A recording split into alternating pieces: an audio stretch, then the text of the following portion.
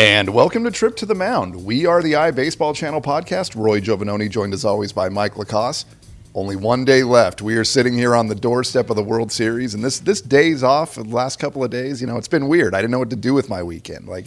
Felt like something was missing because there's been so much playoff tension built to this point, and not to have any for a couple of days, it's like getting withdrawals at this point. So yeah, I'm definitely ready to. Sorry you didn't have much to do. You should have told me. I could have had you come over here, and there's plenty to do around here. Yeah, again, but no, I get where you're coming from, but it's just around the corner. Yes, it is. And again, everybody's in Kansas City getting ready for the start of Game 1 tomorrow. We've got James Shields going against Madison Bumgarner.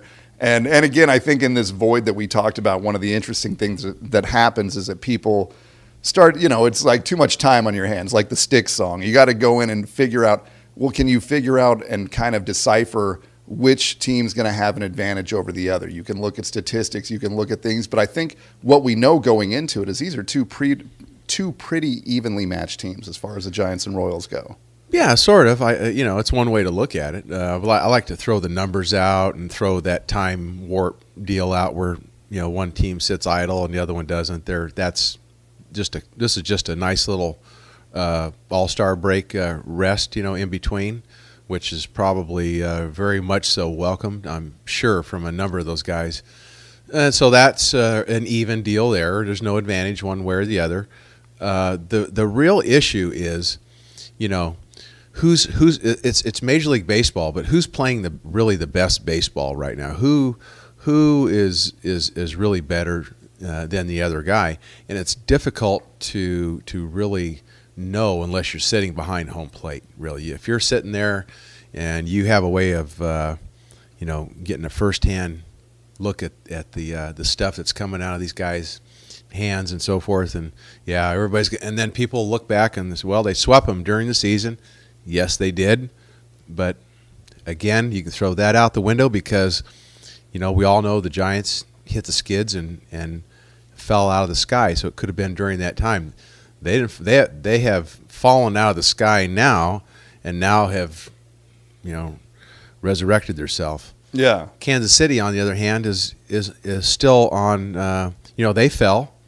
They got bumped out of first place. They came back and they won it, and so they came back and they won it, and now they're on this 7-0 thing. And I can tell you right now, that's not something that you want to hang over your thing, kind of have it over your head too, because you're thinking, what's the odds of us going undefeated at some point in time? We're going to lose. You don't want to get those thoughts in your mind. So there's that little thing that they have going. So let's start with Kansas City. Again, we've talked a little bit about the momentum going in. 8 straight, including the wild card. Like you said, it's at that point where they're obviously you've got to be aware to a degree that the fact that one loss is still looming around the corner at some point. It's a very hard thing to do to obviously go undefeated through the playoffs. But what are the things that you see within the team on the Royals? Well, I see, of course, what's been just lambasted out there in the media, all this stuff, about the speed and, this and that and the other thing. Okay, but here's the thing with them. The thing that you can't measure is their experience, and they don't have anybody really on the team other than Big Game James, that's had any experience like that, I don't believe. And so that Ibanez, he'd be the only other guy. But he's sitting over there on the pine. Correct. So correct, he's just a coach, really. Yeah. Those guys are going up there now in the atmosphere is shrinking. The stage is shrinking now, where now it's just you and them. And when this is over with, that's it. And so they're all trying to, it's so close, and these guys are so hungry that it may cause players with not as much experience to do things that they normally wouldn't do. Now the Royals have been just flat out playing, other teams. They've, when given the opportunity with a team that doesn't catch and throw that well, they're stealing on you. So you're going to have to be able to shut that down. Will the Giants be able to shut it down? Yeah, maybe. You'd hope so. So that's one thing. Their defense, on the other hand, has been a a high dollar circus act where they're leaving their feet and they're doing stuff and they're coming up with the goods. Yes. But you can lose your feet, or leave your feet, I should say. You can leave your feet and come up empty-handed, on occasion. And so they've had that going for them, where everything has been sticking in the glove for the most part, and things are happening like that defensively for them. Their pitching, yeah, it's been good, but it has not been that good. Their starting pitching has had some holes in it. Yes. Okay, their bullpen has bailed them out to this point. They've made some mistakes, though, and they've covered them up. Ned Yost, in my opinion, has made some mistakes, and now he's going to have to manage at least a couple of games National League style. So he could make more mistakes, and so I don't know if how that's going to play out either. Yeah. Now I know they swept the Giants, and I'm not sure if they swept them in AT&T or in Kansas City, but like I said, you can throw that out, all these stats and this 4.4% of this and all that. See you later. They're trying to win a game tonight, and so you'll see managers do things that you normally wouldn't see again, because it's now narrowed down to whoever can win the first 4 games. And so they're going to try to do whatever they can to win these games. They're that important. They might make mistakes. Ned Yost doesn't have the experience that Bruce Bochy does. He might make a mistake. You never know. Yeah. And then the other thing that I've mentioned to you before is their bullpen, which seems to be this cut and dry, forget it, box to wire, you break on top, you come across the finish line, forget it. Yeah. If you clear, at the dog track, you say if you clear the first turn, and it's adios. You can just walk over to the cashier's window. Yep. And so that, to me, could have some situations where it's not going to work for them, because again, you're going to try to have to do some things that you normally wouldn't do, and it's going to maybe mess up that situation where, okay, you just touch a number and this reliever pops in for the 7th inning, you pop another, and this other guy pops in for the 8th, and here's the 9th, and that's what works. That may not work now, and then my final thing on that situation is their closer. His mechanics with him really doing this thing where he goes towards and throws not across his body but against his body. Yeah. The Giants are going to figure something out with that. I guarantee you, people are looking at that and looking at that and looking at that. And what they're going to find out is that he doesn't pitch real well to a couple of sides of the plate based on who's hitting, either a left-hander or a right-hander, and you'll see. So if they're patient and they play into that, he could become hittable. Not as hittable. I don't think the other guys are as hittable. I think he's hittable. Yeah.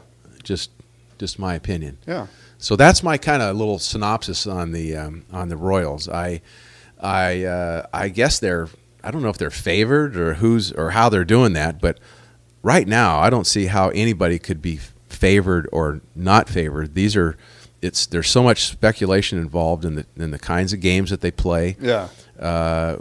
Because even to a degree, what you're talking about these are the things that could go wrong for them that have yet to go wrong for them so far in the playoffs. They've hung their hat on defense. They've hung their hat on basically a perfectly scripted 7, 8, and 9 bullpen. And of course, these X factors, like going to the National League Park, are going to come into play to where the script is going to be altered a little, and it's really going to see how not only Ned Yost adapts, but how these new players are playing within this first World Series experience. Yeah, and they don't have their starters haven't really done the kinds of things that you could see the Giants starters do, where they go out and just flat out shut you down for 8 innings.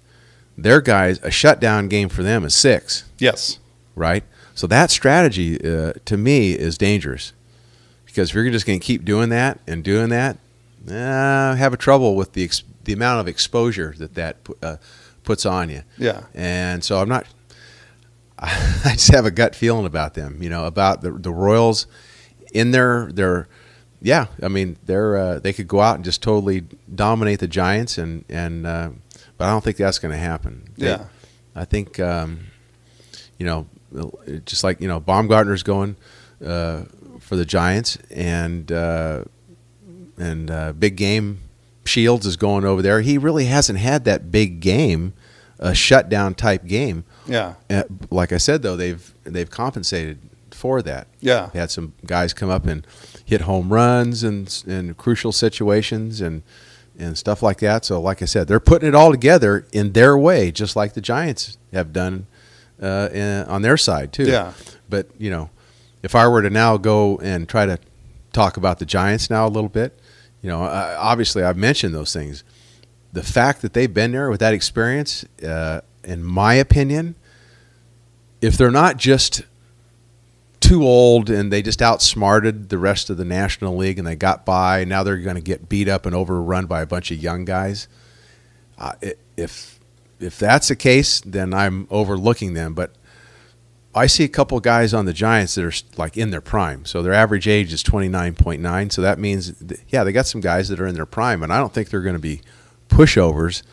I think they're going to be the kinds of guys that can actually slow it down and focus it down so that they don't do those things that you see happen to young players in these playoff situations where the hitters will go out of the strike zone where you can't even walk them, or pitchers get in trouble trying to be too fine too soon, or run into trouble getting their breaking ball and their changeup over. Now the guys start sitting on their fastball, and if they fall behind, and then the experienced guys are laying in the weeds, waiting for a mistake to happen. Yeah. And the good guys don't miss the mistakes. They're looking for this stage. They want to be at this time of year. They want to produce, and so to me, the Giants have an edge in that experience factor there. They don't really steal, too much, but they can hit. They can hit. They haven't done a lot of hitting, but they've hit just enough, which in a way is the same kind of a game. The Royals, they've scored just enough, or somebody's got just that one home run, or they hang their hat on the bullpen thing. The Giants bullpen has come at you a number of different ways and gotten it done. We've got our big favorite, Petit right now, who will come in and do a long start to relieve. Mean, he's able to do stuff like that. And Lincecum's sitting there. He hasn't pitched at all. He's going to be fresh, and maybe he can come in and do some damage if they need him. But the starting rotation for the Giants is not that bad. They're not going to be a pushover.